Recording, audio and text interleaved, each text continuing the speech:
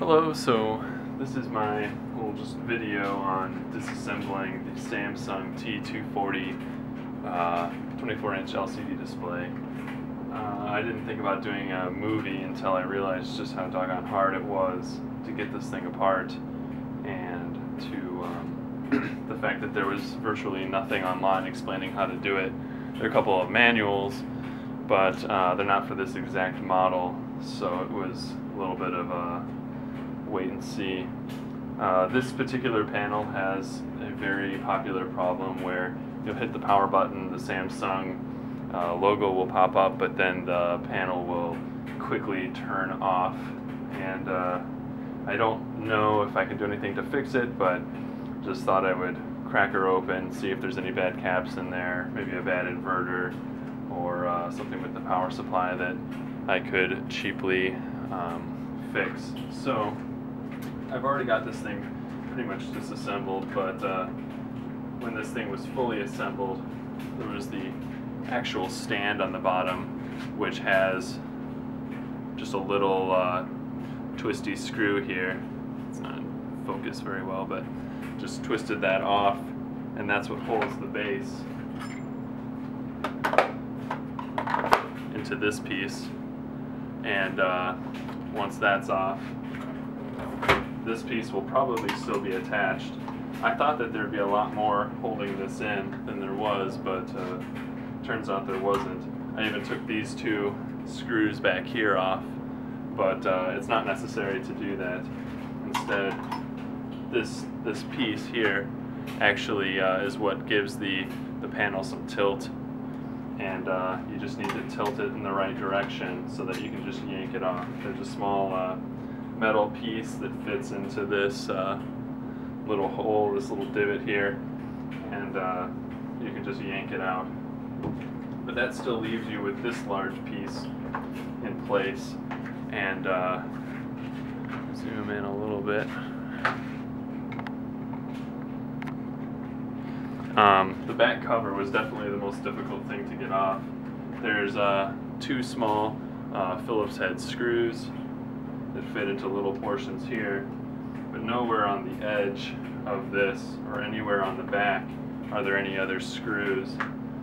All you have to find is two little divots in the bottom here that you can fit a large screwdriver into, and you end up kind of popping two little tabs here, and with the use of two screwdrivers here, I basically worked my way along until I popped all these around the entire edge.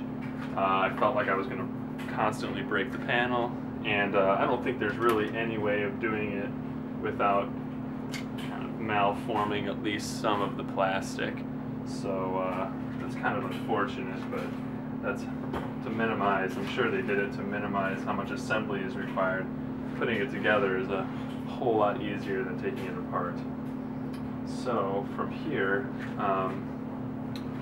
I guess we can get to actually disassembling some more of the components. So I've gotten through the disassembly. You saw the panel looking just like this before, but now that I've gone through most of the extra parts to get to the electronics, I'll explain. First thing that you want to do is get rid of this little cable going into the power supply, or kind of circuit board section. All you need to do is clip down, push down this little clip, and then next up is this silver panel.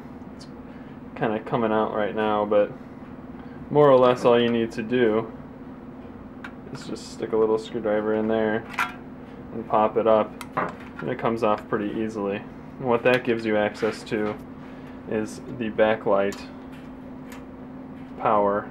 So you'll need to pull these out to get to the rest of the circuits by pulling this and flipping it over.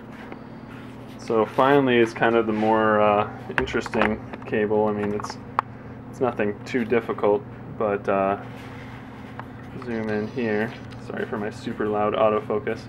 But this connector right here, it's probably the data cable for the actual panel itself. You need to press these two little springs before you can pull it out. You just kind of wiggle it out a little bit, and you're good to go. With all that done, you're able to pull the panel off. Let me get this here. Kind of zoom out, and you've got the full panel here. Now this is really fragile, so you want to keep as much as you can away from it. Don't lean in on it or push on it because the glass is pretty fragile. Also, something that I forgot to mention before was the fact that this whole thing is sitting on a towel, and I just did that because the bezel is glossy and don't want it getting scuffed up. So just grab this off the tripod. This circuit board looks to be most of the digital logic for the actual board itself. My guess is that if something's screwed up there, I don't really have any hope of fixing it. So I'm going to concentrate on looking at the actual power board and see if there's anything that looks like it's out of spec here. And we'll go from there.